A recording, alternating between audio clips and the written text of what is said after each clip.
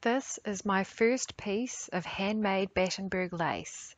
It is 31 inches deep and 76 inches in circumference and is destined to be attached to a linen alb.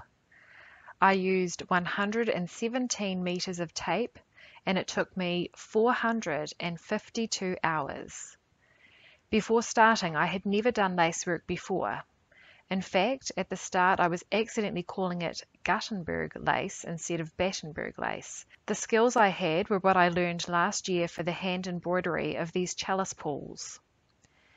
Battenberg lace is a type of needlepoint lace, and as I found it hard to find all the information I needed in one place, I'm sharing this video, not as an expert, but to help those who are interested in learning Battenberg lace. I will go through all the steps with the lessons I learned along the way, and I will show how to do the 20 different stitches that I did in this piece, which are the same type of stitches for the other types of needlepoint laces. And so we begin.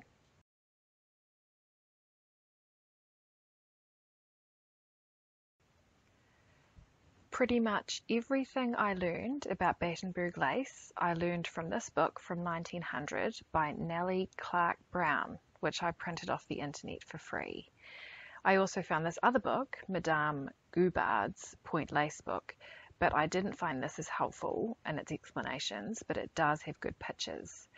But Nellie Clark Brown's book is better for explaining how to do the stitches, and this is basically how I learned how to do the lace. For the braid, the first thing you read in the Nellie Clark Brown's book, and every time I say the book, it means hers, the first thing you read in her book is this: great care should be taken to avoid getting a cotton braid. The beauty and value of many a piece of Battenberg lace has been lessened because it was made with a cotton braid. Well, I looked and I looked and I looked, and I even wrote to a linen manufacturer in Ireland, but it seems no one makes Battenberg lace braid in linen anymore. So it leaves you with no option but to use a cotton braid. The braid I got was called Fancy Battenberg Lace, and I ordered it online from Claire's Lace in the UK. It comes in 12 metre bundles and 50 metre bundles, and I got 50 metre bundles. So I used a pearl cotton and bright white. You can get plain white, but I got bright white, which is number B2500. In terms of thread size, for me it was a toss-up. Okay, so here I am with my cottons. I always assumed that the cotton I've been practicing with was number 12.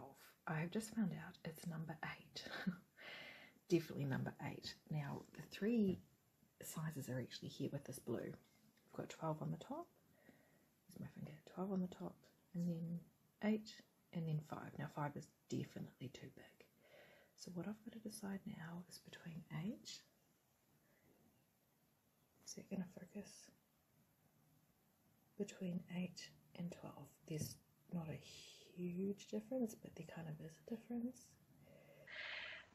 In the end, I chose size 12, which is the narrowest of the pearl cotton range, because I wanted to be able to do the small fine stitches in the smaller areas of the lace, and I wanted the finer thread to be able to do that and have it very quaint looking. When the tape arrived, I had no idea if it was pre-shrunk, so I cut 1 metre and I did a test of both the tape and the thread to shrink it, and this is what happened. They did shrink for sure.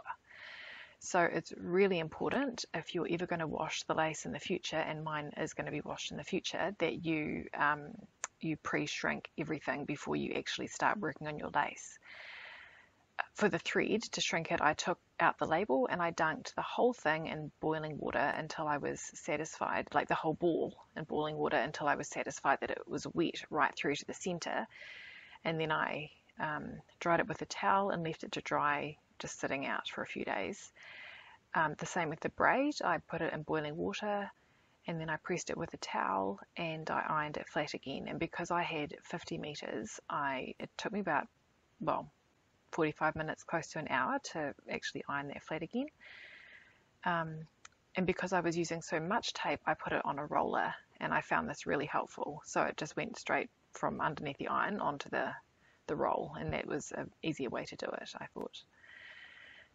Tracing paper is essential for the design, at least it was for me, but I didn't like using it when I made my sampler for practicing the lace, and the reason being that it ripped easily and it was noisy and awkward. And in the end, my lace was far too big for any tracing paper anyway. So for the actual lace, I used a light synthetic fabric for the pattern to trace onto. I was able to see through it. I don't know exactly what the fabric was. We just call it drip dry here. So I could see through it like tracing paper, but it was huge, and it obviously, because it's fabric, it stood up to a lot of handling and pinpricks, so it worked out really well. In Battenberg lace, you have your pattern, and then underneath the pattern you attach a backing fabric, and I think this is to give the lace stability and also to protect the actual lace at the end when you turn it inside out and you cut out the basting stitches from the back.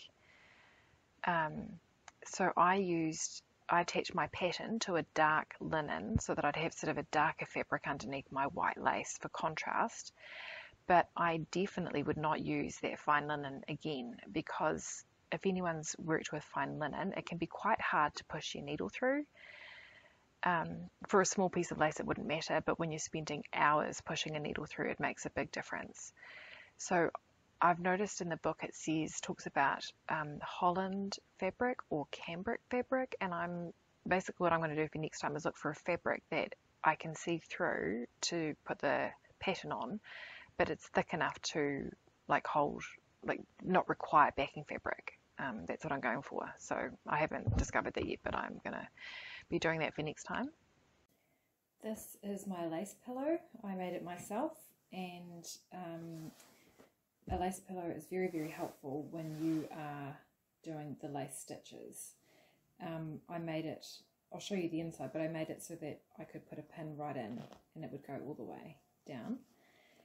But just so you can see what's inside.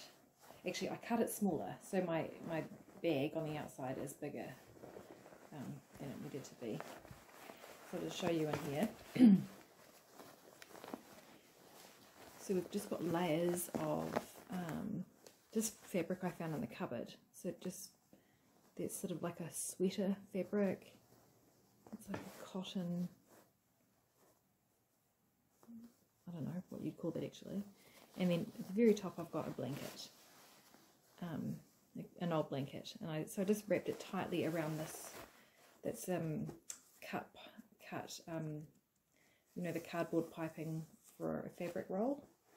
I cut it to the right size and then did that, and then I made this little bag on the outside, and so that, as you'll see when I'm doing the stitches, is very, very helpful for when you're making lace, and it's very firm, and that's because when I stitched it up, sorry I should have shown you that, when I stitched up the final layer, where is it, there, I made sure when I was going along there it was pulled really tight. So that's a lace pillow.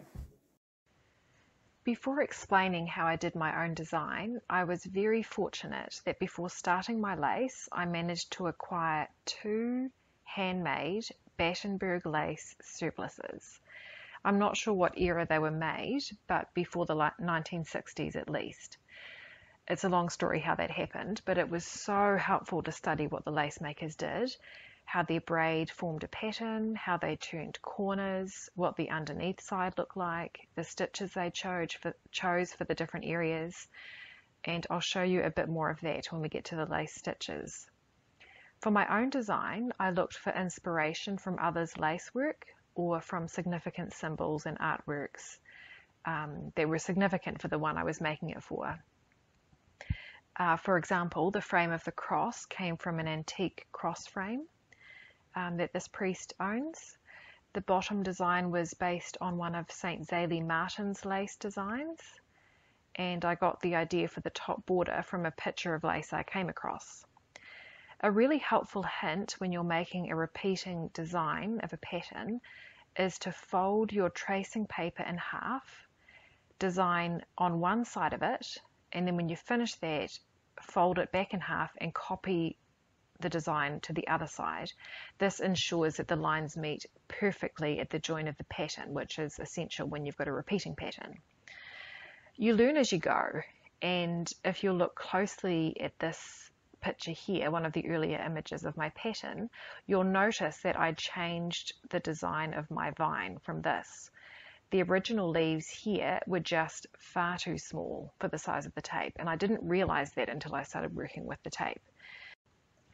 For tracing the pattern onto the fabric, I used a Madame So iron out pen, and it irons out perfectly 100% with an iron. The only thing about this red colour which I used is that the red faded with time, so that at some points it was actually hard to see. The black and the blue that came in the same packet didn't do that, it didn't fade, so I would recommend the black and the blue if you're doing a big piece like I was. There were 3 reasons I chose to use a erasable pen for my pattern. 1, so that I could reuse the fabric with a new design next time. 2, so that if there was any transfer of the ink to the white lace, I could get it out easily. And 3, I changed my pattern about 3 times after it was already drawn on, and I was able to iron it out easily and redo it. But next time I think I'd use permanent fabric marker. And I don't recommend a pencil because the lead can and does transfer to the lace, and it's hard to get out, as I experienced when I was drawing in some lines for my lace stitches, which you'll see later. So you'll see here that I'm going over both the outer line and the inner line. In the future, I won't do the inner line because it's really not essential. What you need when you're basting down your tape is the outer line of the design, and that will make more sense as I explain the basting part. You can see that I've got pins holding my pattern from the pattern layer of fabric down through the pattern underneath, and that's actually pinned onto an ironing table which I have in my office, which is extremely helpful, having a large ironing table for any sort of linen and lace work. Also, my tape was 6mm wide, so what I would do when I was doing my pattern was I would get the protractor, get that measurement, and then I would go along the line that hadn't been done, and it just made that realistic to the width of the tape. That was very, very helpful. A final word in the preparation for the lace is the needles that you use. I'm not exactly sure the numbers and sizes of these needles, but the upper one is a sharp needle, and I use that for the basting and the overcasting. The lower needle is a blunt needle. It's got a big eye, and I use that with the pearl cotton for my lace stitches.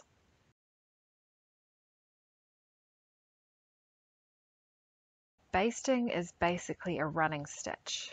The book says the basting stitches should be rather close and short and should be drawn tightly so as to hold the braid firmly to its place. I found it very good to use a coloured thread because it's easier to see later when it's removed at the end, and I used a polyester thread because polyester is stronger than cotton. The main thing to note when you baste the braid down is that you always follow the outer edge of the braid and sew it down against the line. So if the curve changes direction and the outer curve becomes the inner curve, then you cross over to the other side and continue basting along the outer edge. The only time you can safely go through the middle of the braid is on a straight run of braid. For me, after I'd already spent hours basting the braid down, I realised that I could have used a sewing machine to do the straight stretches of tape. I did trial using the machine for the lower part of the pattern, which had a very mild curve to it, and it turned out just fine.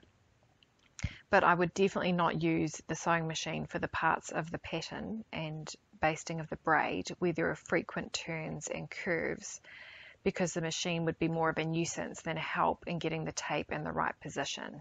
And when you start a new braid, or when you join 2 ends of the braid together, You want to do that when the braid crosses over on the pattern so that you hide the join where possible.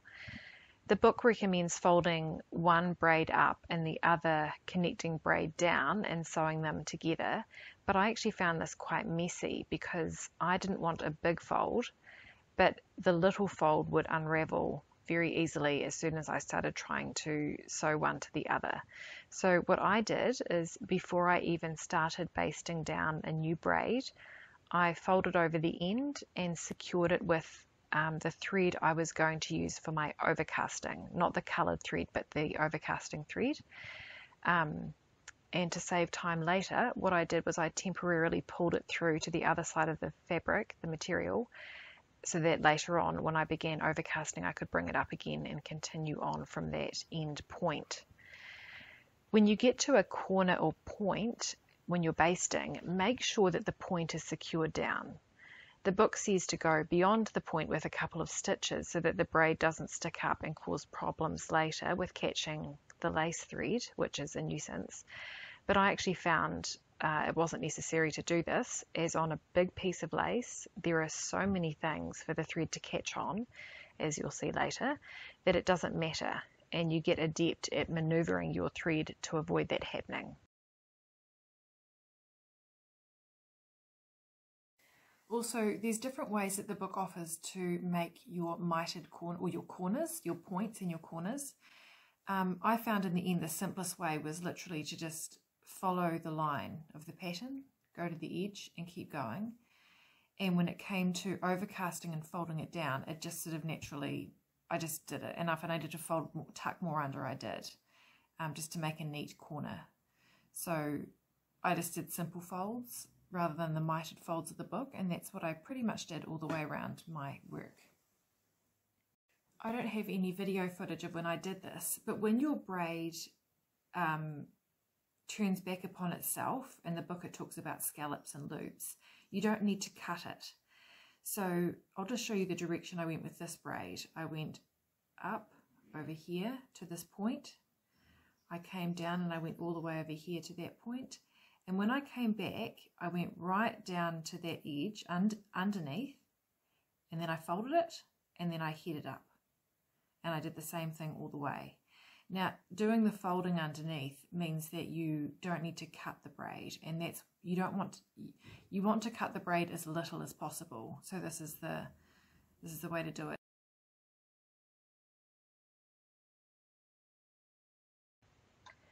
The next step is overcasting the braid, and this is very time consuming, but it's necessary, because you'll notice that when you baste down the braid on curves, the inner edge sticks up.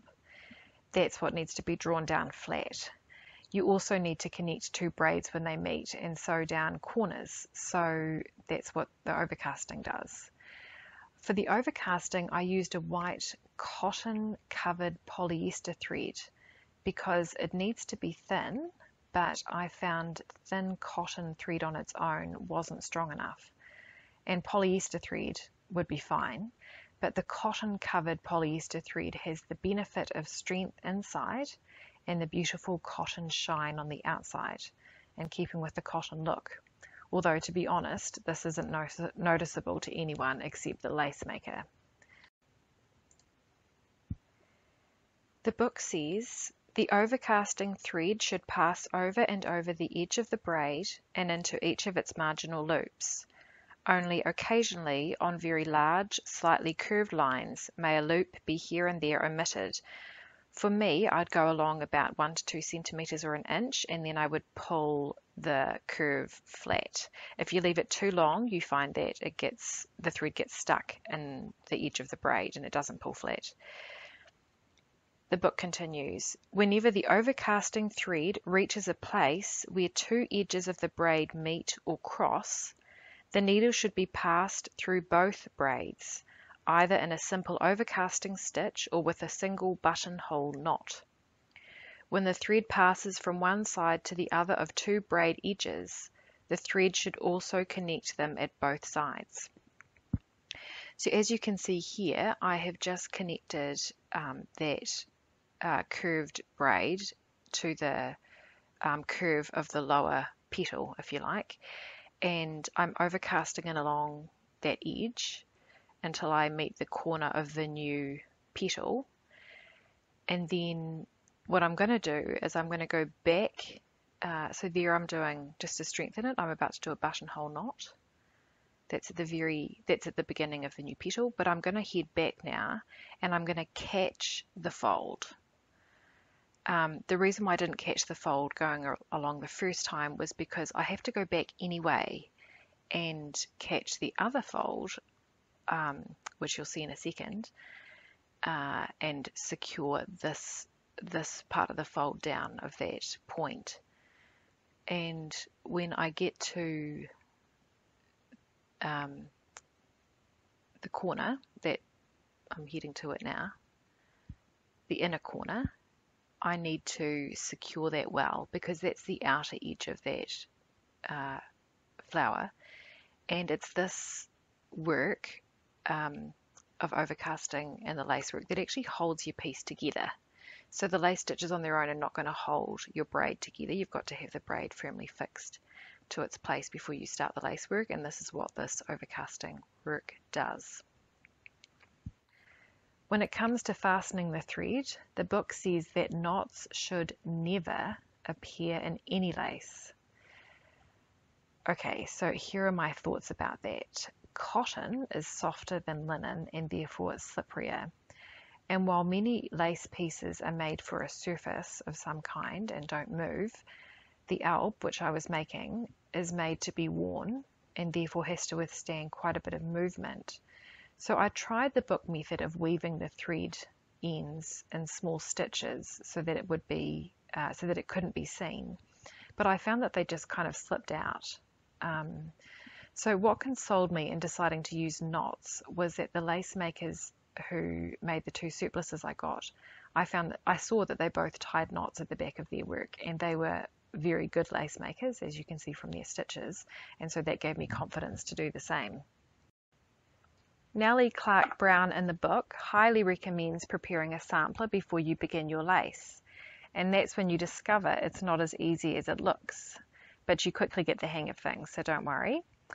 You can lay down the braid in lines to make squares, like in the book, but I was eager to practice laying down the braid like I would in the real pattern. So I started with this practice pattern I found on the internet, and I was still waiting for the lace braid to arrive from the UK, so I used plain tape. The first problem I ran into here was finding that because my braid was ever so slightly thicker than the pattern, the spaces were too small to practice the lace stitches in. This is where I also found that using tracing paper for the design was going to drive me nuts, as I explained earlier about using tracing paper. Next, for the next sampler, I switched to using interfacing for the pattern and used the machine to lay the braid down in any which way because I wanted to practice lace stitches at that point. I used interfacing instead of tracing paper, but I found it quite hopeless because the fibres easily catch on the needle and also catch the thread. Also, I found with time it wouldn't have had the strength to withstand all the handling of the lace over the months I was going to be working on it. My third sampler was using the actual lace braid and some elements from my own original design. And here I learned more by mistake. The points of my cross and the fleur-de-lis were too small, which meant having to adjust the original pattern. Anyway, having done these samplers and played around a bit, and without any more practice, I started the lace. In terms of where to start, the book says, all patterns should be able to be considered as composed of two parts, design and background. The design should be prominently brought out, and to accomplish this, the network and other showy stitches should be used, keeping the wheels, bars and other open stitches for the background. And here's the important part. It is well to put in the background stitches first, as they will hold the curves of the braid in place and preserve the shape of the design until the work is finished.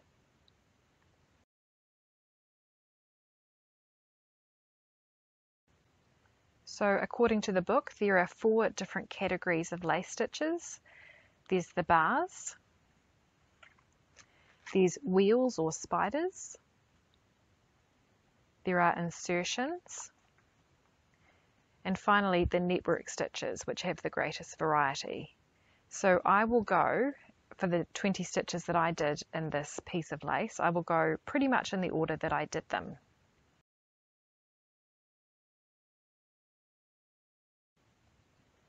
The Sorrento bars, or the plain twisted Sorrento bar, is the simplest of all the stitches. And as you can see in the picture here, what you do is you literally go from one side, one braid, across to the other side. You go through the edge of that braid, and then you twist the thread over and over, or round and round again, until you get back to the first side, and then you overcast down the braid and then do that again. The reason why I'm showing you here on this picture is that I did it slightly differently. Mine are not separated like in this picture. I did mine continuously.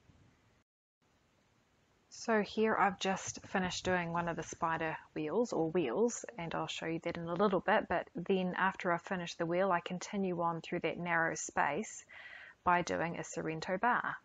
And as you'll see, I go, when I finish one, I'm about to finish it now, I head off to do the next one.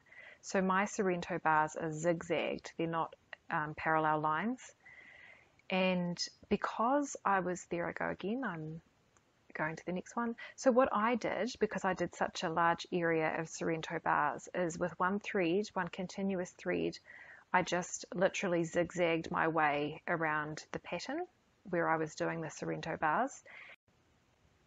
Only when I hit a dead end or a crevice did I go over to it, and then I overcast back and continue on with my single layer of thread.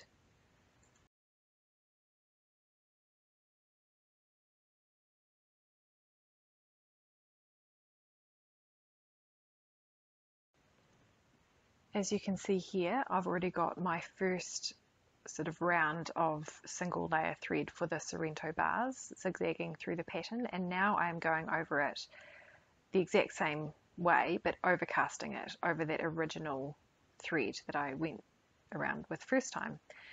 I usually did, depending on the size of the space, I went about 3 or 4 times around the thread in very small gaps. It was just once or twice. A final thing to note when you're overcasting your Sorrento bars this way is that you have to remember to always go into the braid when you reach each edge or each end of the bar. If you forget to do that and you go from one bar directly to another bar without entering the braid, you'll notice, and it will be very obvious to you.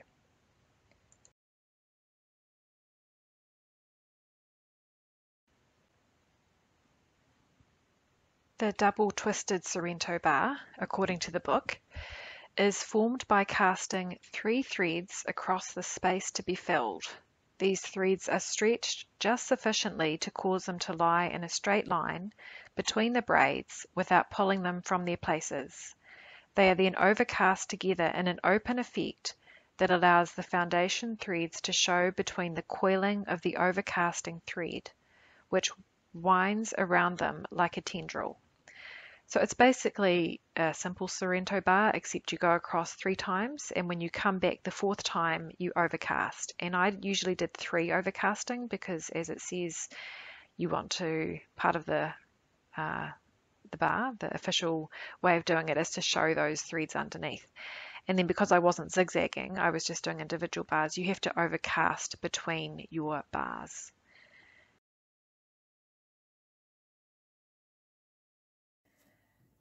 According to the book, and I do it differently, so I'm going to explain the book method first.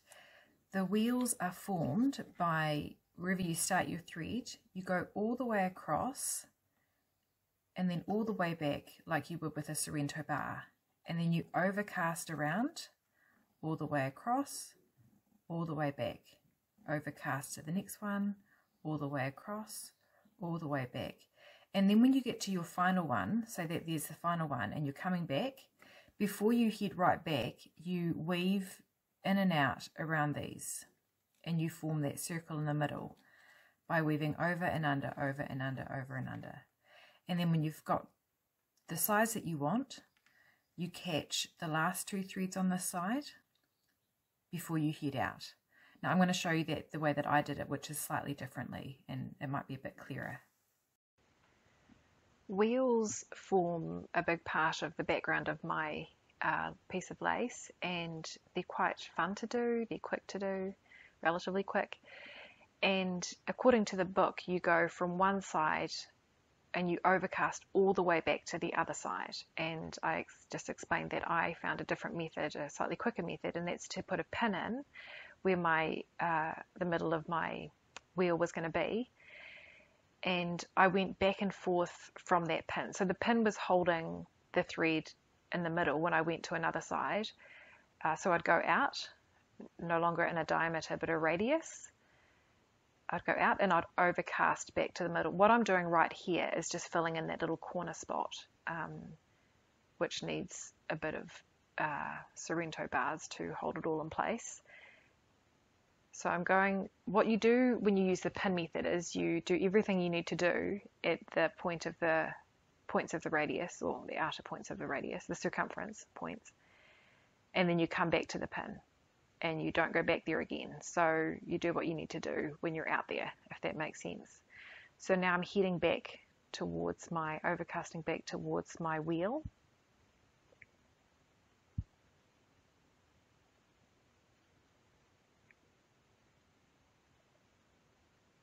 You've got to remember when you're overcasting, you've always got to go back into the braid before you go from one overcasting thread to another. So here I'm going back to the middle of my wheel, and I will head off to another side when I'm satisfied that I've got enough, I've been around the thread enough times to overcast it and hold it tight. So I'm deciding the best place to go, going straight across.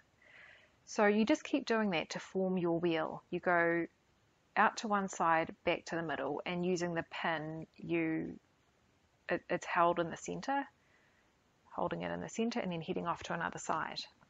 I'm about to do 2 in this space, which is why I'm showing you here, and which is why that wheel looks like it's not centered in the space. I'm going to do 2 in this space. So I have now formed all the different points of my wheel, and I'm going to form the wheel of the wheel. So you go under and over around the middle. It's helpful when you have an odd number. And you keep going round and round until it's the size that you want. Now I'm doing this now. This is my first round of Sorrento bars with wheels. But because this is an outer wheel, I'm not going to be coming back to this spot. I'm doing the rosette in the middle now because I'm about to make another one beside it, and it's that one that will have its rosette done later on the second round of Sorrento bars, if that makes sense. Sorry, it's easier to show than explain sometimes.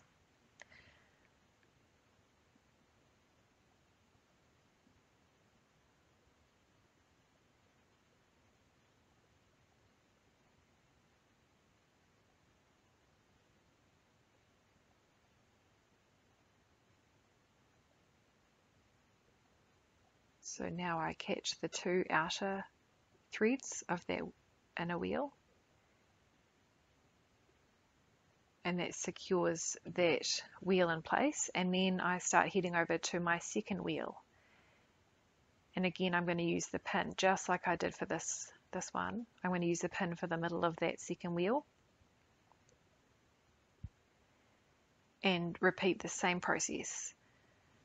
The only difference being that that bar, that first thread that goes onto the wheel, or both wheels, is going to be left without overcasting, because when I come through with my overcasting thread for the Sorrento bars, I will overcast that on, and then I will overcast off.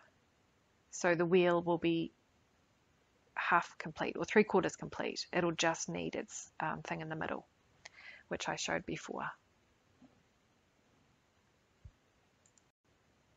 Now I'm about to finish that, and I'm heading off without overcasting that final off thread, because that will be done later. And I continue on with the Sorrento bars.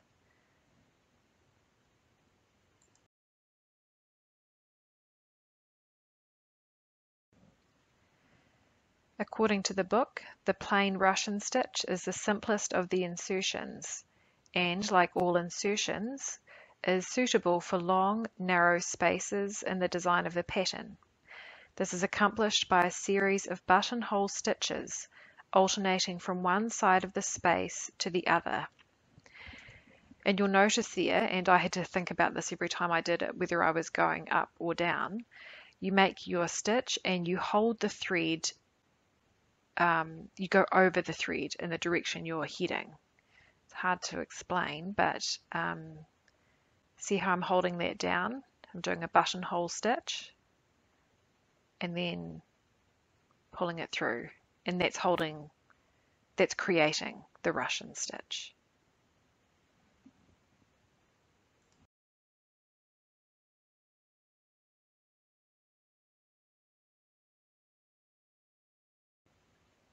Whenever you finish an area that you're filling, you can either tie off on a knot on the edge of the braid, not ideal, but you do it as tightly and securely and discreetly as possible, or you can head off to another area if you've got enough thread, and that's what I'm about to do here.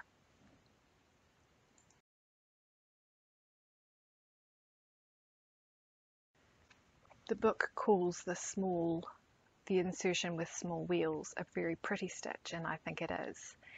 And you fill the space first with plain Russian stitch, and to determine the spacing of that, I chose to do 1/2 inch gaps between where I would make my Russian stitches as a guide.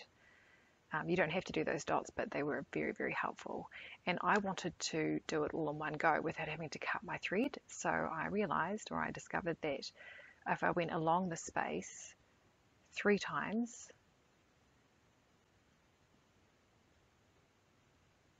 then I would have sufficient length of thread to complete that stitch with Russian stitch, which we'll now show you. So using the dots as a guide, and excuse the paint on my hands, you make plain Russian stitch, but you're doing it with quite big spaces in between, and it seems kind of ridiculously huge spaces at this point, but you're going to come back in the other direction in every other space, so you'll see that shortly. But for now, you just go down that space with plain Russian stitch.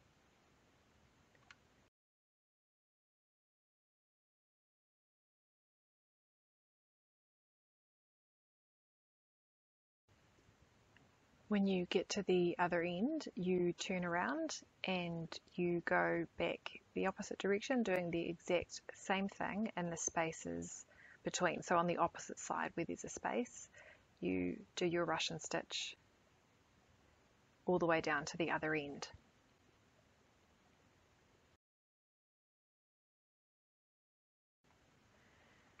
When you've reached the other end, you go to the middle of the space. So you're not on the sides anymore, you're in the middle of the space that you'll go down, and you begin making your wheels. And I'm going to skip this first wheel because it doesn't actually have 5 prongs, and go to the second wheel. So to make the wheel, the book says you don't need to make a knot when you reach that intersection of the Russian stitch. You just start going around, and there'll be 5 threads that you're going around, which means that you're creating an even basket weave. And I think I went around 3 times in this space. I suppose if it was a bigger space, you go around more times, but I think I went around 3. While I'm doing that, you'll notice on the side there's a orange pin. And at this point in my lace making, I was pinning the lace to the lace pillow to hold it tight, but I found after a while, because my lace was so big, I didn't need to do that. It sort of held itself to the lace pillow. But if you're doing a smaller work, you would want to hold your lace to the pillow with pins. They're annoying because they catch the thread, as there are a number of things that can catch the thread. You've just got to watch out for it. So when you've gone around the number of times you want to go around, you go into the center or at least catch a couple of the threads, and you pull it through, and then you go down and start the next one, and all the way down to the very end.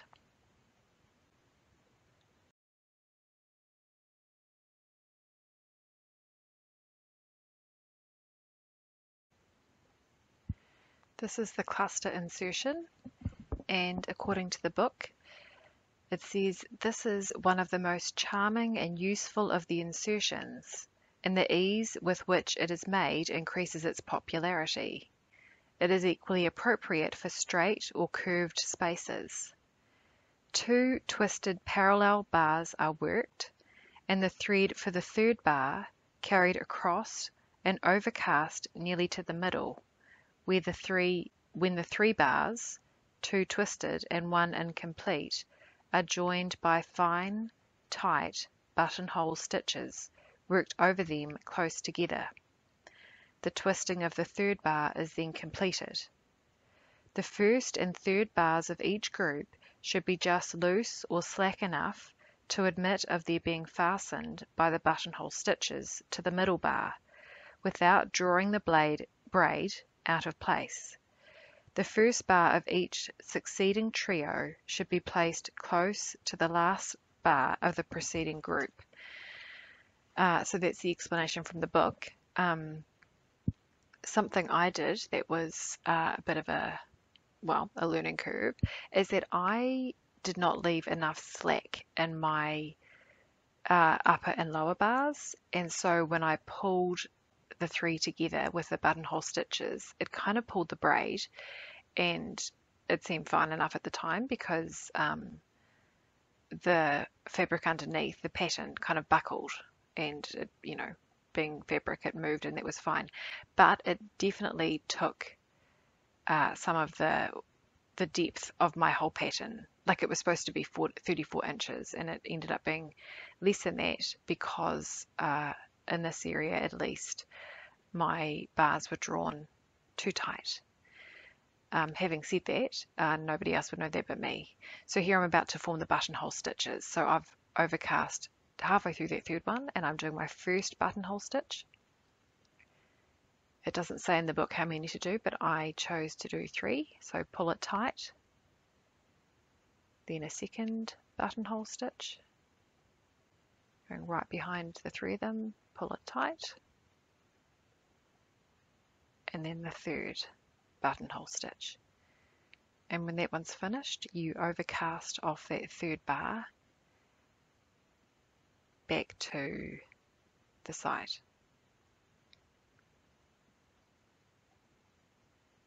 There is another method of making these this stitch, but it actually ends up looking a little bit similar to the one beside it here, the twisted small wheel insertion. The way of forming that, according to what I could see on the lace makers who had done the surplices, is that they went from one braid across to the other, overcast down, came across, overcast down, came across. So they form 3 single layer threads, and they continue to do those groups of 3, and then at the very end they kind of did what you do in the small wheels, which is from the middle of the braid, like the intersection kind of part, you then head up and form 3 buttonhole stitches, or the buttonhole stitches, kind of like you do the small wheels. That would definitely be a faster way to do it, but I chose not to do that simply because it looked too similar to the small wheel insertion, and I actually thought that the way that the book recommended for this, or suggested, it is very pretty, and it's got a thickness to it when you do it the way that the book suggests, so that's what I did.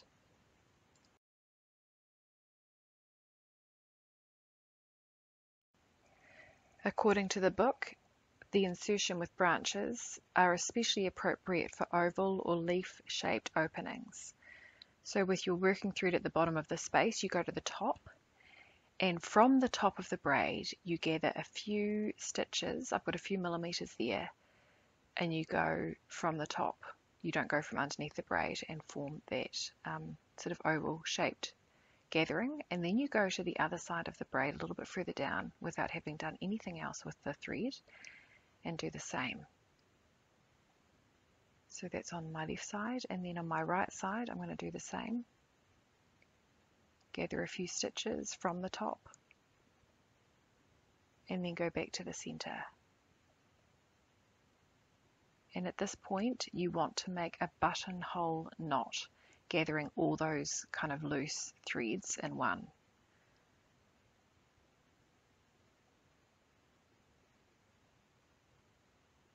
So I'm making the buttonhole knot. Now at this point you can go to the next one.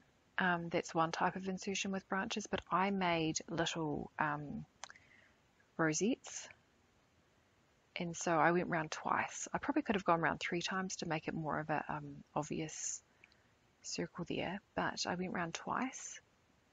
That secures that branch cluster better, and then I went round down to the second one. So the same thing again. This time you're just missing the top. Just doing 2 branches on the sides. Go from the top. Gather some stitches and back to the middle, and the same thing again, a buttonhole knot with all those threads.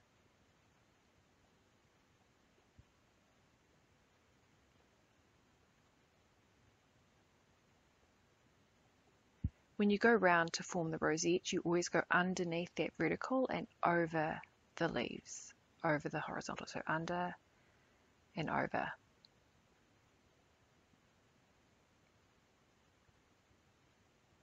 Okay, I think I'm only going around once there. I probably could have gone around twice. And then I'm going to form one more in that space. It's the same thing again.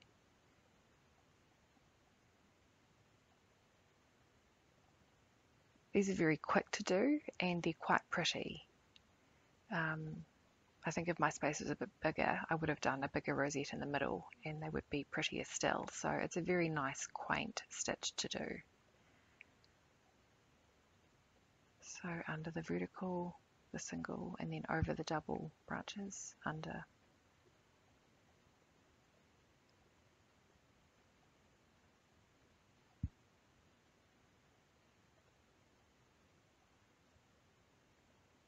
And then straight down to finish.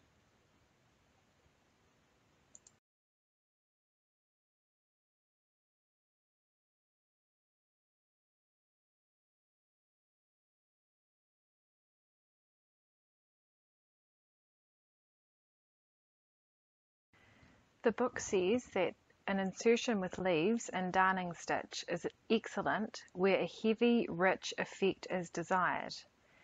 This is very similar in some ways to the previous stitch, except you start at the top, as you can see, and then go to the bottom of the area that you're going to fill, back to the top, because in going back and forward, and you'll do it again, up and down from side to side, it gives a base for the darning, which you will soon start doing. So you've gone down and up, and then this time you don't catch as many stitches when you do that. When you go to the side, the book says just a couple, but just a very small amount. Then you go to the other side, exactly where that side was. Now, something I did not do well in mine, don't follow my example, is that I didn't give a very leaf effect. Mine sort of weren't angled enough, and this is an error. I just was not observant enough. I could have done that, but I think now you do the buttonhole stitch. Yes, and this is where I should have drawn it lower so that the leaves were kind of sitting lower. I do try, but for the most part, my leaf insertions the leaves were very straight rather than angled. You go back to the top and go down again. Now this up and down is in order to create that more solid filling when you do the darning stitch. So now I'm about to start the darning stitch. So there's 5 threads going up and down there. So I will start darning with 3 on one side and 2 on the other. you could probably darn from the bottom up, but I found going from the top down easier. So I went down into the middle and separated 2 stitches on one side, 3 on the other. And then when you've done those first 2 and separated them, it's much easier to go into the middle space. And you literally darn going in and out to each side all the way down.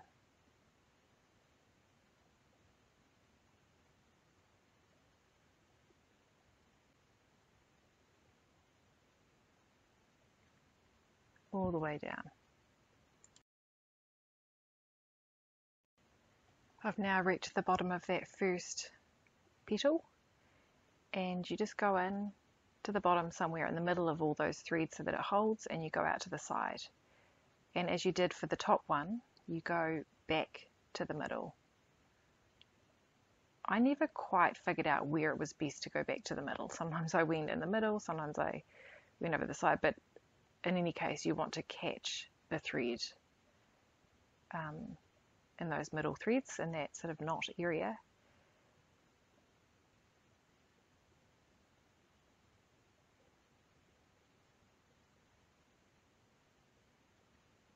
So now I start my darning. So there's now 5 threads over there that I'm darning on, and you go back to the middle the same, and then across to the other side the same.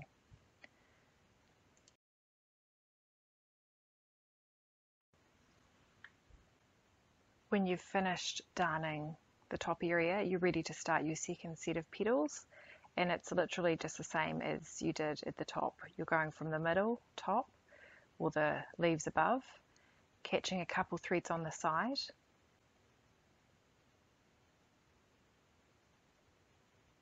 going to the other side, and then coming back to the middle.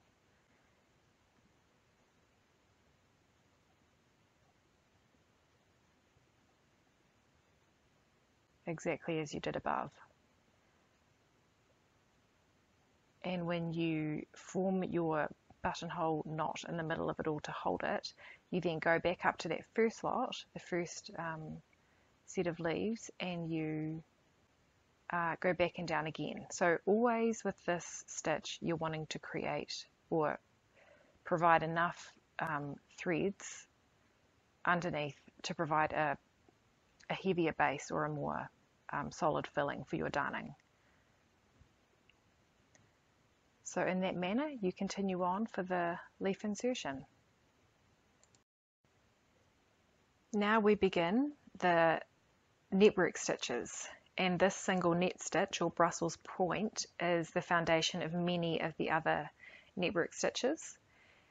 So you'll notice because I'm starting, I'm pulling my knot through from underneath, but that's just because I'm starting, and I'm also reinforcing. As I went along I realized that it was a good idea to reinforce that first, sort of hold the knot in place better by going around the braid again. That's optional. I did it, it's not necessary, but just gives strength to the work. So I'll explain here what the book says. The beauty of this stitch lies in the evenness and regularity of the stitches.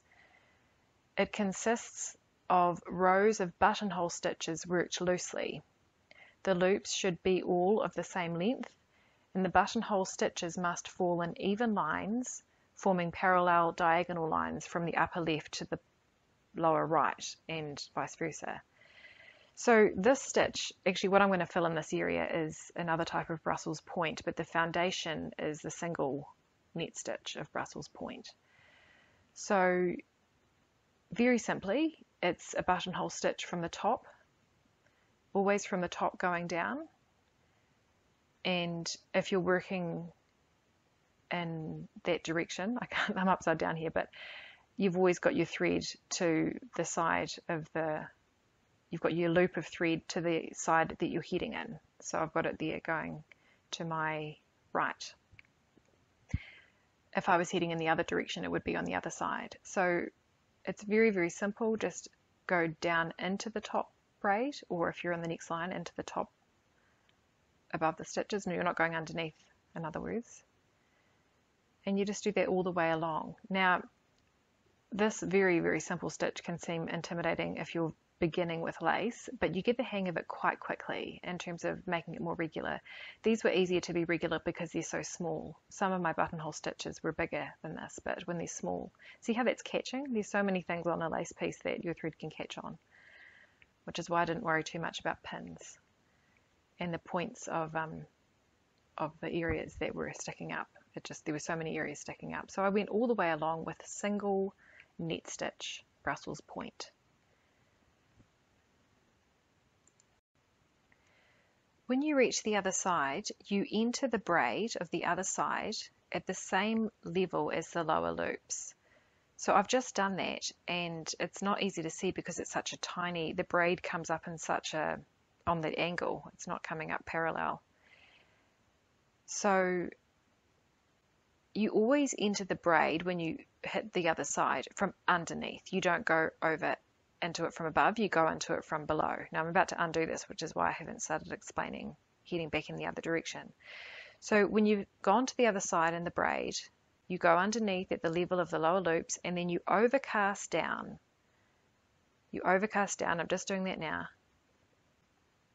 the size of the next row of loops, and then you just start heading off in the other direction. So you're doing the same thing but in the opposite way. So the loop is forming on your, well, it's my left side here.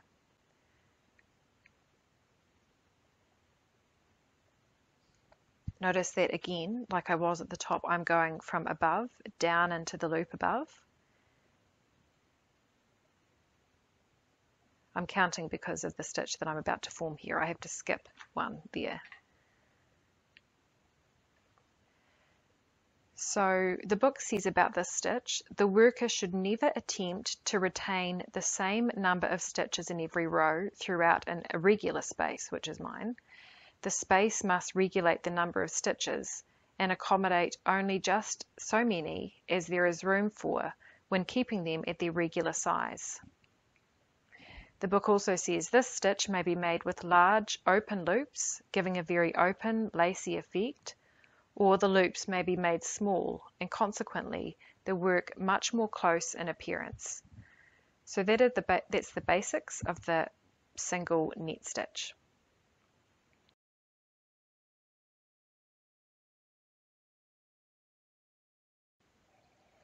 There are all sorts of variations with Brussels point, and one of the ones that I did was Brussels point in triangles.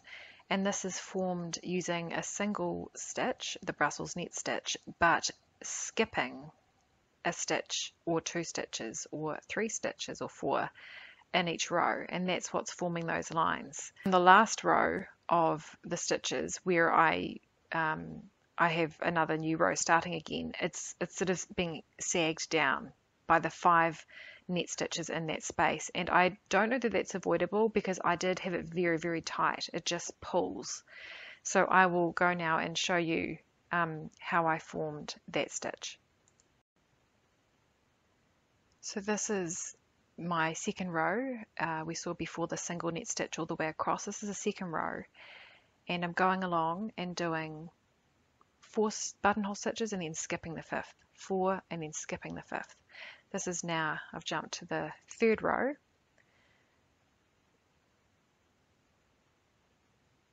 So in this one, I'll be doing 3 buttonhole stitches and skipping, and then 3 and then skipping. Now I'm doing the third buttonhole stitch and then I will skip. So I've just done 3 buttonhole stitches and I'm going to skip. Now I'm just putting that there just to help hold that loop in place. So I'm skipping now.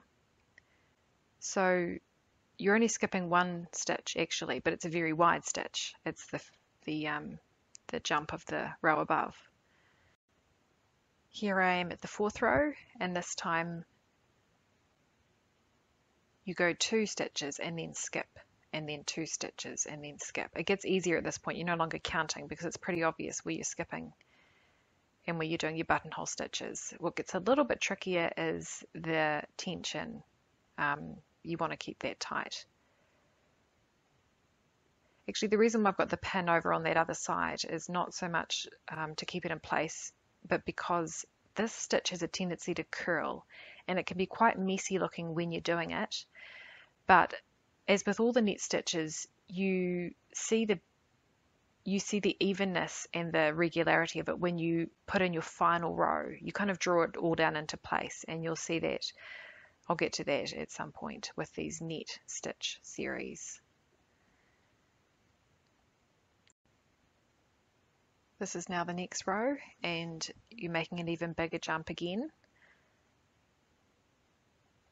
This time you're doing 2 buttonhole stitches, but they're forming only one loop between the big gaps. So this is the second to final row, because that loop I've just formed will be the one thing that you latch onto in your next row. So now the triangles are pretty obvious and looking quite pretty. So here I am starting the last final row, and I've only just realized as I'm recording this that I made a mistake here and I forgot the final row. So see how I'm holding across the thread like that? That's to determine the width of the next row. So I should have gone into those single loops all the way across, but I actually started the next row, like started the new lot of triangles. So the way that you do that is you do single net stitches into the big gap, and you do 5, because ultimately 5 are what you've jumped from above. So when you've done that, you're back to the number you started with. If this was an even space, it would be the same, but it's not an even space. But you do 5 buttonhole stitches in those gaps.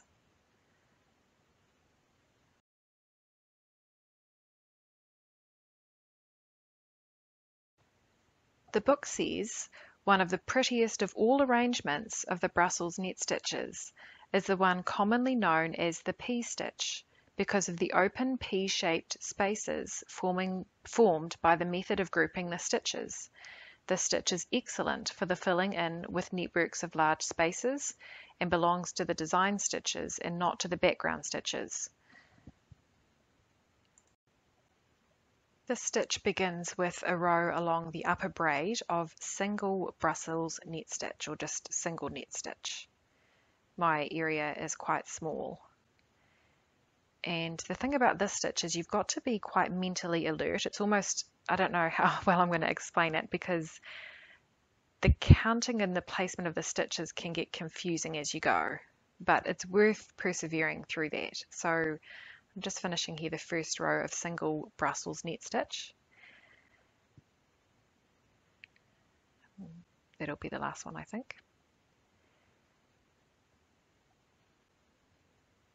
So because it's curved at the very top, I'm just making sure that that row is even along the bottom.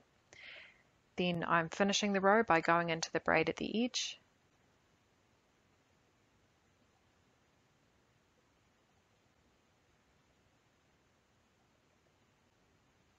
And I'll now overcast down to the next row of stitches. To form the pea stitch in the second row, you do 2 net stitches, and then you do a large stitch skipping 2. The thing is, because the space is not very big, I end up only doing 1 stitch and then skipping 2. So there's my pea stitch there, and I'm going to ensure that its tension is good by putting in a pin, holding it in place. Otherwise I could pull it tight again. I want it to be down like that. I'm going to show you a bit further on so that you can get a better idea of the rows of the pea stitch. So here we are further down, and as you can see, I'm using pins for each of my peas, if I can put it that way. So when it's pea stitch is essentially 2 rows, even though it looks like more than 2 rows. When you've finished a row of pea stitch, you do 3 buttonhole stitches in each of the peas.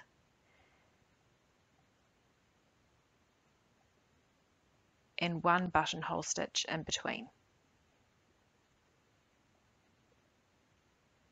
So just done 3 stitches there. Now I'll do 3 more in the next pea. So you're doing 3 stitches in the peas and 1 in between. 3, 1, and that's all the way along.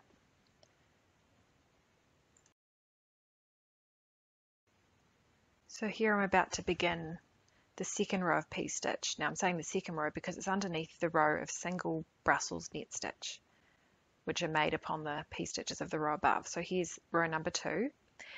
And so for the second row of P-stitch, you do 2 loops and then you skip 2, 2 and then skip 2. So the thing about this now is that you're always skipping 2, as in you're making the P in between your above P stitches. So that's why you've got to keep kind of calculating. It's a bit of a challenge, but it's an enjoyable one.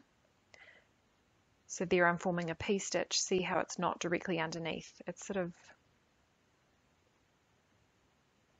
it's in the alternate space.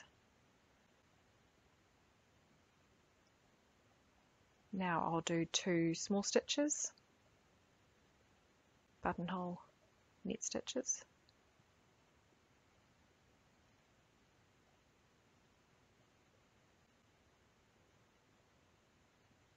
Oh no, I just skipped. I just did a P stitch. Okay, I don't know why, sorry. I think because again the other one was against the side, so you didn't see the second stitch. Oh no, it was, sorry, it was 2. This is where it gets confusing. It was 2, but it creates 2 buttonhole stitches, create only 1 loop. So here's my second buttonhole stitch, but it's created only 1 loop. So 2 buttonhole stitches, creating a small loop, skip 2, which creates a big loop. There's another P stitch. So sorry I can't explain it any better than that. But it's worthwhile if you want to do this stitch because it does look very pretty.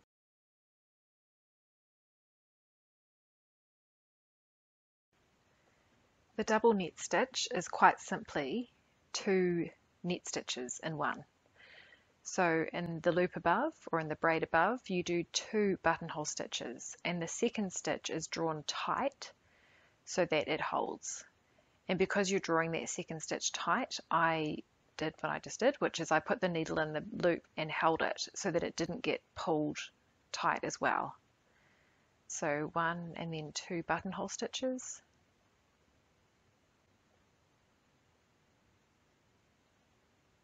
And then I would optionally, but I would hold that loop just and then tighten my 2 buttonhole stitches together. The book says that this stitch, while taking twice as long as a single net stitch, is more easily made perfect as the 2 stitches aid in keeping the work firm and true. This is one of the most satisfactory of the net stitches, and it is because you don't have any problems with tension with this stitch.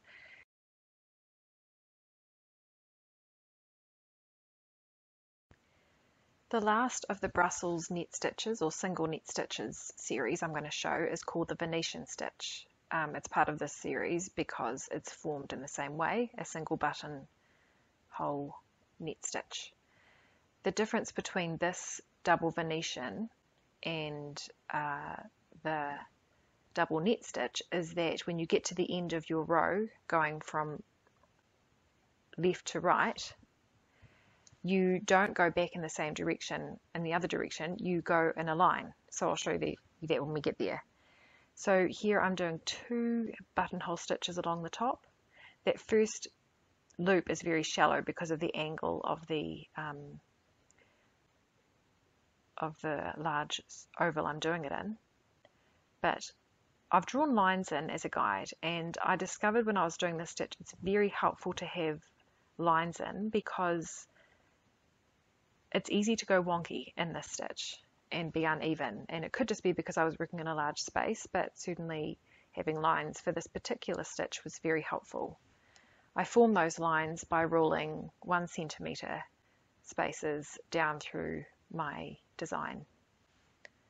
So you do a row of double net stitch, and at the end of that row of double net stitch, so I'm doing the last double and hold my stitch at the line and tighten the double buttonhole stitches so I go into the end where the line is. It's a very small loop, shallow loop there because of that angle. And now you go all the way back to the other side and that's what makes Venetian stitch different from the double net stitch or double Brussels. So go straight into the stitch from the first stitch, you're going back along that line, and now you go down to your second row. I could have overcast twice there, but it was probably sheer laziness that I just did one overcast. So when you do your second row, now going back into the row above, just going into the braid there,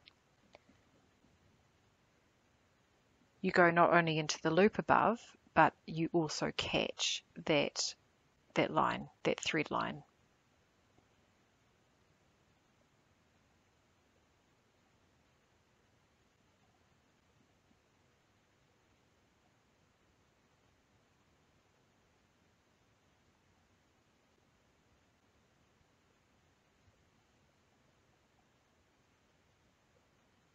So catch both the line of thread and the loop above with your double buttonhole stitches, and that is how you do Venetian stitch.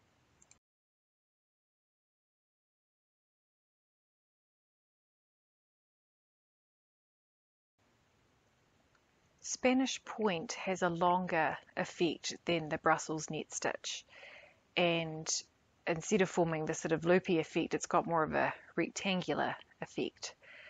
In some ways it's more stable and easier to work with than the Brussels net stitch. So the way that you form Spanish point is,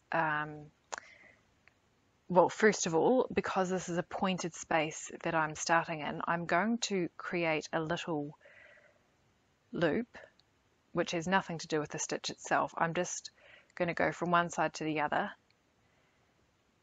so that I have something to hang my stitches on. I could go up into the point, but it's just hard, and I learnt this from the lace makers who did the surplices. So I'm going to go down, and I'm going to go down further than I would a Brussels net stitch. Go into the braid.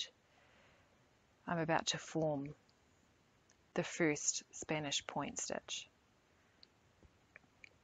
I could not for the life of me understand how to do this in the book. Something about going around the thumb and all sorts of things like that. So what you do is you form a loop below in the direction that you're going, take it across, and then you go under and then over the middle one and under the bottom one. I'll do that again.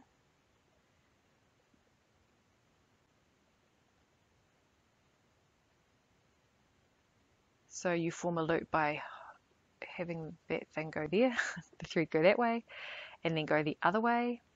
Both ways are beneath your loop above, and then you go under, over, and under.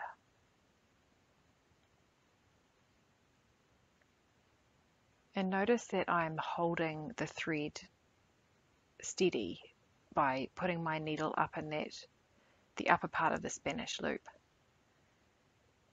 I found that it helped to stabilize the stitch. Otherwise it can kind of pull out of place. It's not something that you have to do, but I found it very handy to quickly create my stitches. So that's enough for that space. I'm now going to go into the edge. Now if you were to go down and form another row in the other direction, it would be called open Spanish point. But this is not open Spanish point, but just Spanish point. And Spanish point, which we're doing here, instead of going down and making another row here, you actually overcast through your loops back to your starting place. So you go once through each loop, back to your starting place,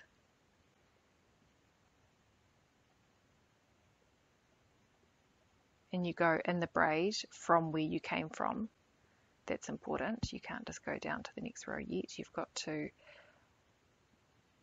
go into the braid there, and then you overcast down and do another row.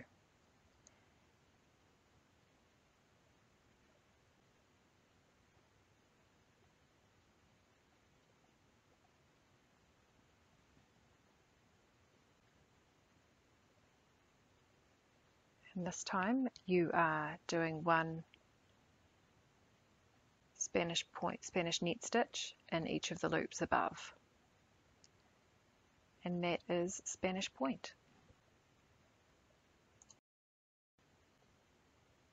When you get to the bottom of the space that you're going to fill, and this is applicable to all of the net stitches, you have a number of options. One is that you can go along and do your stitches as normal, and then when you go back overcasting, you catch the bottom braid every time you go over. But that's not what I'm going to do here. What I decided to do here was, and certainly over here where I've got not much space between the braid and the stitches, I'm just going to do the stitch, but I'm going to go directly into the braid under the stitch. So you do your over, under, over, but you're catching the braid each time.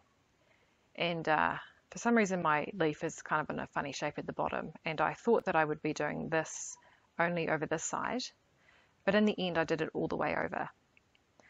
So you're just catching the braid at the bottom every time you go. And this is one way that you can finish your stitching area. So I'm about to finish. I'm on the last stitch of this area. And the way that I would finish my areas, because I could not get underneath the braid to tie my knots, I did them on the edge of the braid. So I'm about to do that now.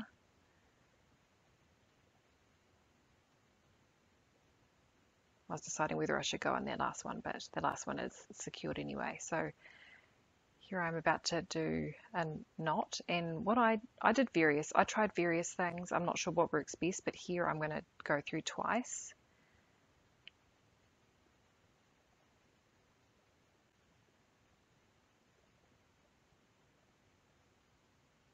And really try and secure that knot. And when I do this with the scissors, before I cut, I also push down with the scissors. So I'm pushing right against the knot, sort of getting the thread as tight as I can.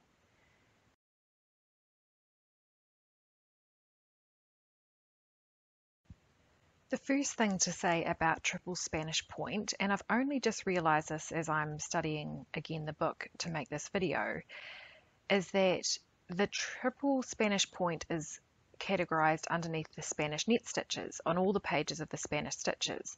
But looking more closely, I can see that there is another twist or two in the Spanish net stitches compared to the Spanish point stitches. So I've kind of contrasted them here a bit awkwardly in this image. The thing is, Nellie Clark Brown doesn't say anything about a different way of creating the stitch. So I don't know if it's her error and oversight in not explaining how to do the Spanish net stitch, if it's different, or if it's the artist's error in creating too many little twists in that picture. I'm not exactly sure. But in any case, my Spanish net stitches, in this case the triple Spanish net, is made using Spanish point. Someone out there might know if there is a difference between them. But for me, for what I'm going to show here, it's just the continuation of the Spanish point, but grouped differently. And there's lots of variations which make this stitch really cool to work with. So here we are with the triple Spanish net stitch or triple Spanish point. As you can see, my stitches are not entirely parallel. There's a bit of wonkiness to them, but like with handmade lace, it gives it character. So you're simply here doing, in this triple one, doing 3 stitches, and then you're jumping 3. Doing 3, jumping 3, and then the next row down, you do your 3 stitches in the alternating spaces. There's so many variations of Spanish point, and this is I find, particularly pretty one. So I'm doing my 3 stitches there, and then I will jump, leaving a bar gap that will accommodate 3 stitches below.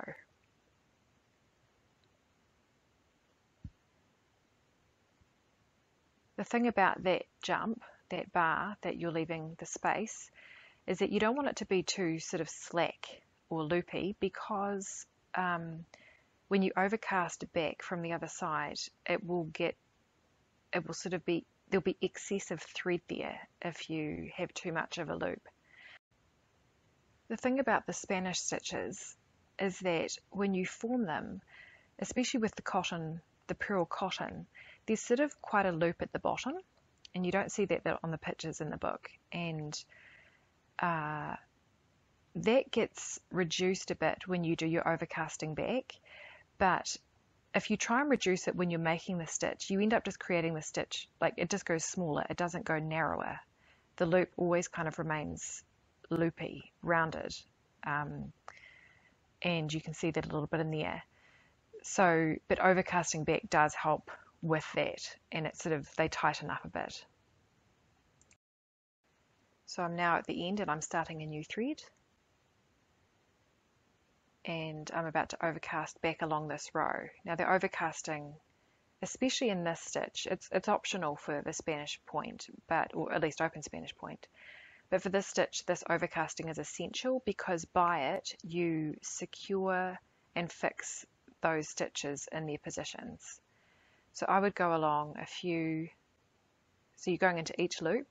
Oops, there it got caught, and you can see what getting caught does. It sort of throws things out a bit. I would go along a few, and then I would pull, and I would straighten the stitches by pulling the overcasting thread straight, pulling it firm and tight, and that would sort of straighten the row, help to straighten the row, because it's not easy to get that row straight when you've got those stitches as they are. So there I am tightening the stitch. And you do that all the way back to the end, and that is triple Spanish net.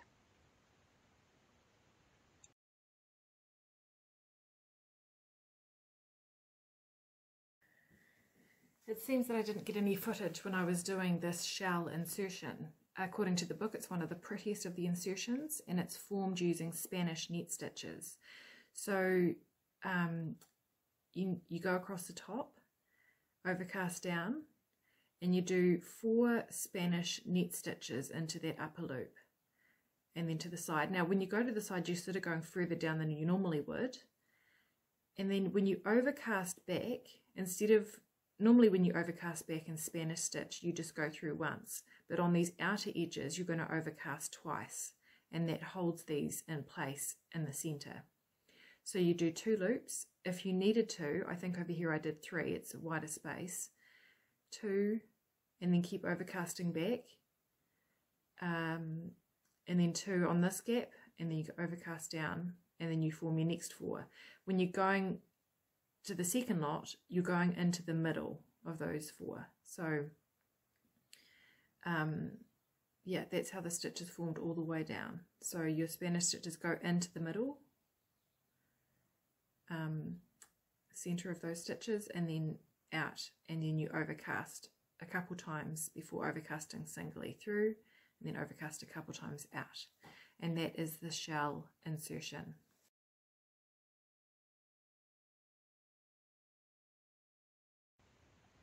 The book says Greek net stitch is excellent for filling in large spaces and is often used instead of spiders and twisted bars for the filling in of the background of lace patterns.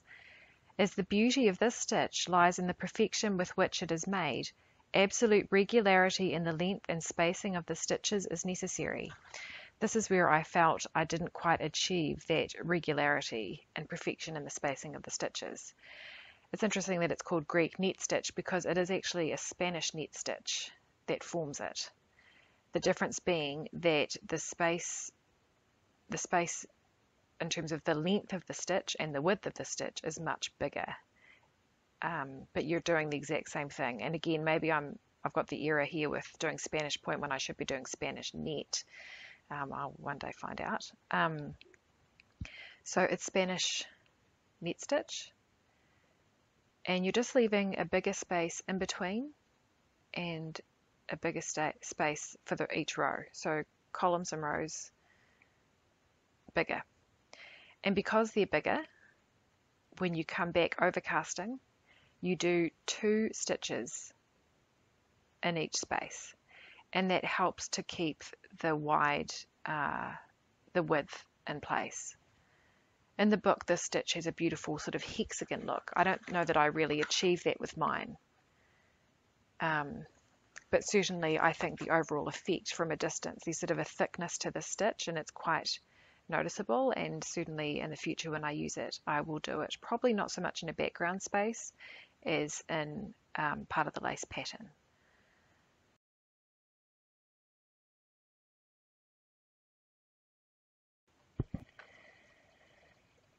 Wheel stitch is a very enjoyable stitch to make. It's quick and easy, and according to the book it can be used in large spaces.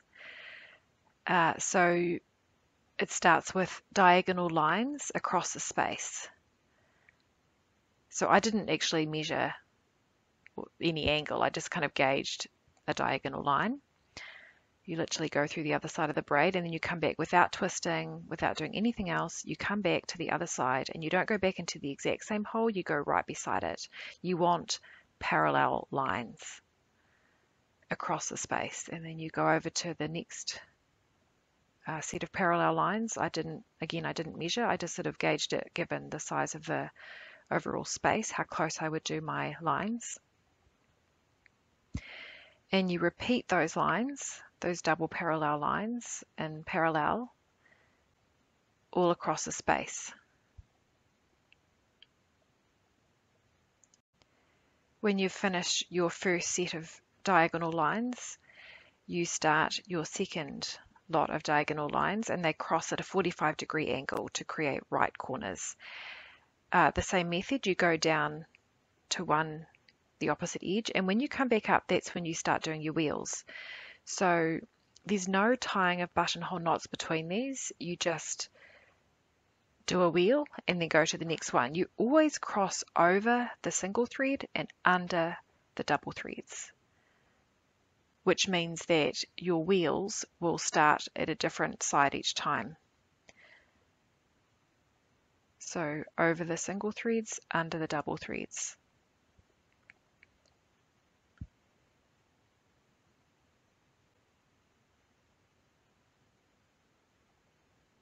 Now I'm going up to the next one and I'm going on the other side.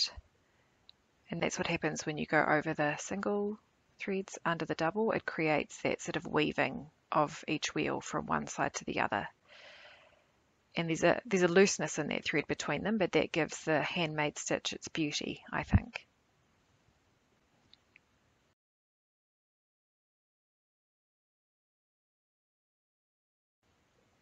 Point de reprise, or de reprise, I'm not sure which, is a very bold stitch and it's got a beautiful shine to it. But I warn you, it takes a long time to do this stitch. So I'll just quickly explain what I'm doing here before it gets into... So you go underneath, when you finish one, you go underneath the row of the lower one and up over the thread at the top of the triangle. And that secures your thread before you start a new triangle. So I created there's a few methods of how to create your triangles, but I did it what I thought was the easiest way, which was I drew lines in with 1 centimeter increments, horizontal lines going down.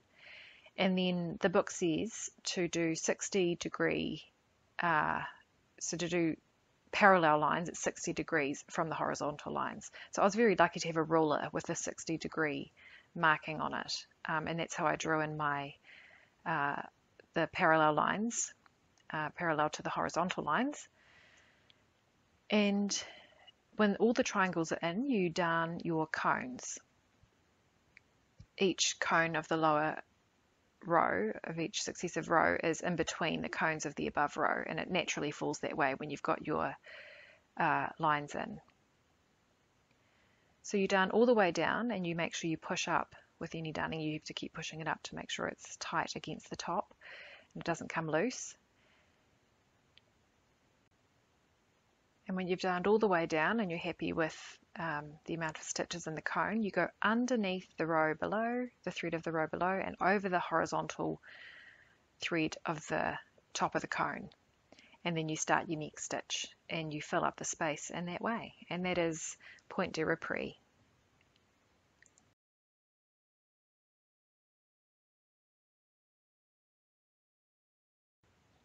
Bruges stitch is a decidedly beautiful stitch, and I was looking very forward to learning how to do this stitch. It has the longest explanation of how to do it of anything you've ever seen in your life, which is why I left it till last. But I persevered and I figured out, and it's actually quite simple to do. Because of the space that I was doing it in, it took me probably 5 hours to complete this stitch in one cross area. So a lot longer than I expected, but it was very enjoyable. It's essential that you draw your lines in, and I used a ruler with a 45-degree line markings on it to figure out where my lines needed to go, and I drew them 1/2 inch apart. And when all of those lines were drawn in, I started my stitch. So the first set of lines, you go straight across from one side to the other. And what I did was I went either side of the line, the pencil line, because you've got to have these lines about 1 millimetre apart, or 1/16 of an inch for those who understand inches. So I went on either side of my line as a way to gauge that little gap of the two parallel lines. When you come back in your first set of lines, you're creating little knots, Bruges stitches, in between those square intersections. So this is the first part. You do a buttonhole stitch, and then in that buttonhole stitch, on it, you do 2 more buttonhole stitches, but you're going at a different angle, as you can see. You might need to replay that. Now, it might look like I'm not in the middle, and I'm not, and it's because when you do this stitch, it usually pulls over. At this point, it pulls to the middle. See how it's not quite in the middle, but it pulls over. So I figured out that I've done my first stitch, and now I'm doing my second. I figured out that if I started forming the stitch more towards the upper side, it would pull down on the lower side. Then you go immediately to your next square, do your first buttonhole stitch, and then you do your second buttonhole stitch, the next 2 buttonhole stitches inside that buttonhole stitch at that angle. This is the one that doesn't quite pull to the middle. This is a mistake. Sometimes, yeah, there you go, it didn't quite go over. And at this point when it's fixed, it's really hard. Like, it's just annoying to try and undo the knots. So I just compromised when I did this. Overall, if you don't do it too often, it doesn't stand out. So that's how you do the first rows of the Bruges stitch, just the buttonhole knots in between, and then you overcast down to the next row.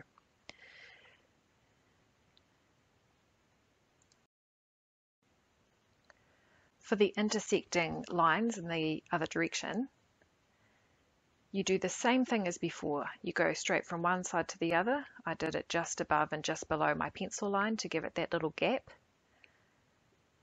And the difference with this second lot of parallel lines is that when you come back, when you intersect the other lines, you do a little rosette. Well, actually, you don't do a little rosette. You've got the option of, you always do a buttonhole stitch there.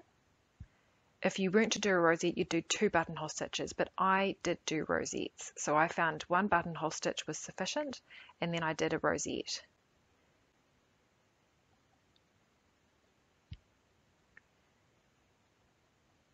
So under, over. And one of my 5-hour sections I did, because it took me 5 hours, I did just around twice, but I found it looked much better to go around 3 times for these. And actually, I'm not just going under, over those parallel, I'm going in between. So the first time I go around, I went under the first lines, because there's 2, the first threads, there's 2 every time you go, except this last one, there's only 1. Then I went over the second round, and then under the third round. So in other words, I'm going between the parallel lines when I'm forming the rosette.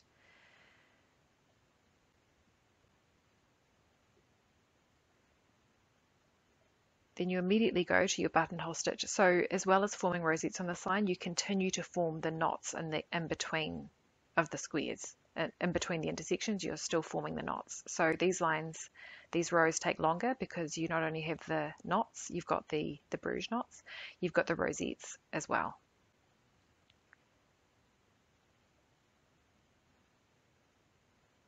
What I'm doing there is the lines can get twisted, so I'm actually straightening that because it's twisted over. If I'd formed my rosette without straightening that, it would have been twisted at some point along the row that I'm going along, the other parallel row. And in that manner you form bruise stitch.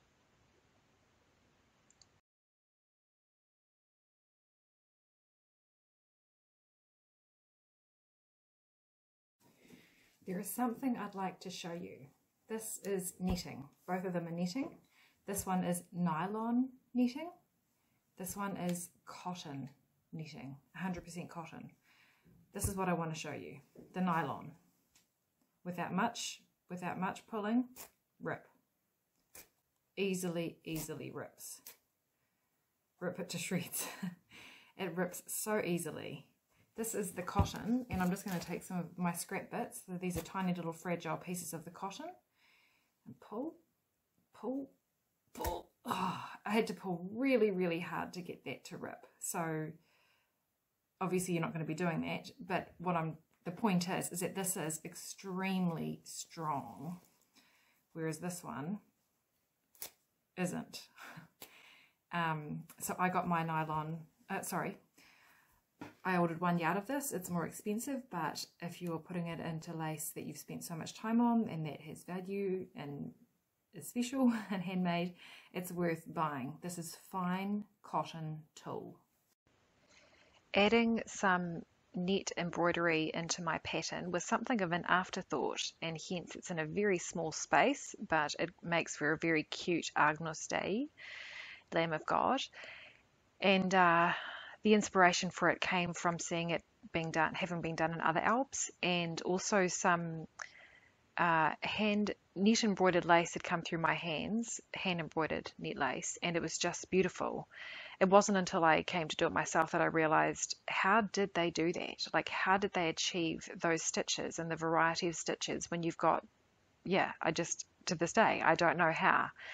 And I admire their work. I wasn't able in the time that I had to find out how to do that. The things that I found weren't fine work. They were very sort of basic embroidery stitches, and I wouldn't have achieved what I wanted to achieve. So in the end, I just did something very basic, which was an outline, just weaving through like a darning stitch. I did that with the pearl cotton, and then I filled in the lamb with stranded cotton, as I'll now show you. Having gone all the way around with the pearl cotton, I went with a single line of stranded cotton, same colour, throughout the inside of the lamb. And this time, and I was very specific and very intentional when I drew my lambs, that they were horizontal to the lines of the netting, because it meant when I did this part, I could just go back and forward. So just weaving in and out under one stitch, and so from under, over.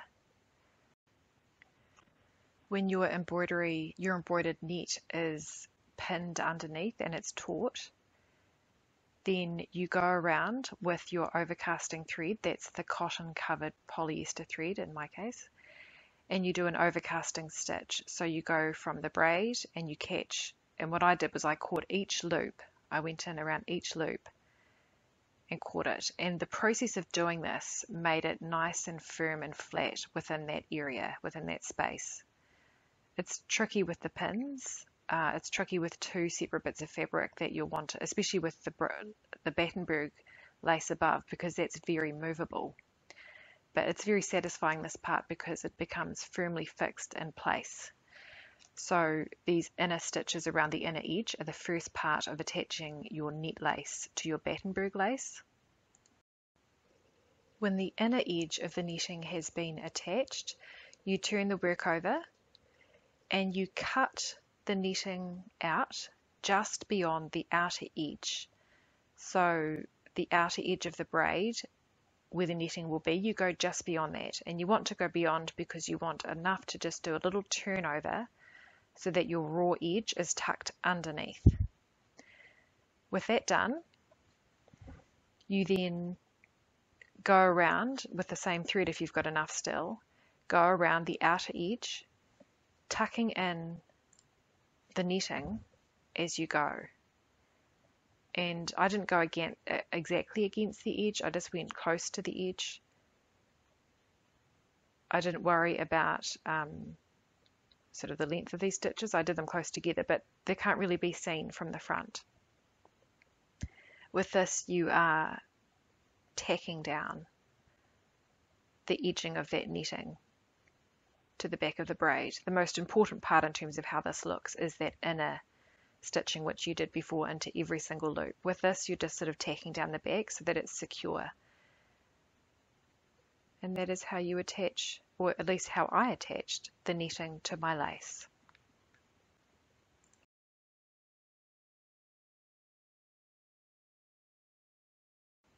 At this point, there is nothing more exciting nor more delightful than removing the lace from the backing. I used an unpicker for mine, although I suppose you could use scissors, but this slides nicely underneath your hand done stitches. The machine stitches beside my fingers there take a bit more effort.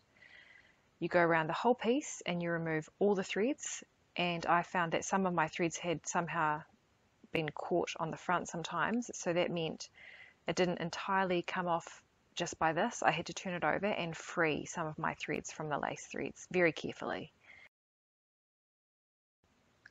When I had finished my lace, I washed it, and to wash it, I soaked it in a hot solution of Oxy Action washing powder. There's all sorts of brands for that. We've got a couple of here, but under no circumstances put your lace in bleach. I used this and it was perfectly safe. I soaked it for 2 or 3 hours and then I rinsed it 3 or 4 times without wringing it. I rinsed it till I was satisfied that the washing solution was gone. Then I rolled it in a towel, and immediately after that, because I wanted my lace damp when I ironed it and I had time, I ironed my lace. And for that I used an ironing cloth on top, and I just flattened it as best as I could with my hands, put the ironing cloth on top, and on the hottest iron setting I ironed it, and it came out beautifully. Just some final thoughts. One is that the next time I make Battenberg lace, I'm going to use thread size number 8 for the background areas. So I mentioned I used size 12 for my entire piece of lace. Next time I will use size 12, especially for these finer areas, but I will use size 8, the larger size, for the background areas. I think that will make them stand out more. The other thing is that I mentioned that the tape shrinks, and it does, but I had to order more tape, and the second batch that came did not shrink. So it doesn't really matter too much. It's worth shrinking it anyway, but just to be aware that the tape that you get may not shrink, and that's okay. The other thing is that in my next design, I'll have more space in between the areas. This vine was a second or third design vine. Next time I'll have more space in between those areas. And certainly more space in pieces like this, so that the lace stitches can really shine. Finally, the finished piece is 31 inches deep and 76 inches wide in circumference. Actually, on my pattern, it was 33 or 34 inches deep and 82.5 inches round. So that's just to say there was a shrinkage of a few inches, both in depth and in width. And finally, it's not until your lace comes off that you see how it all works. And in this one it's okay, but in one of these I didn't catch these round bits here, and they're caught here, which is good. But you just notice when it comes off that that's helpful to do, to make sure in your points and your corners and your curves you've got at least one of the lace threads catching it to hold it in place. Here, for example, look at that. And what I might do is just with a small thread just connect that there discreetly. So you don't know until you make lace how these things work, and you learn as you go. So happy lacing, and God bless you.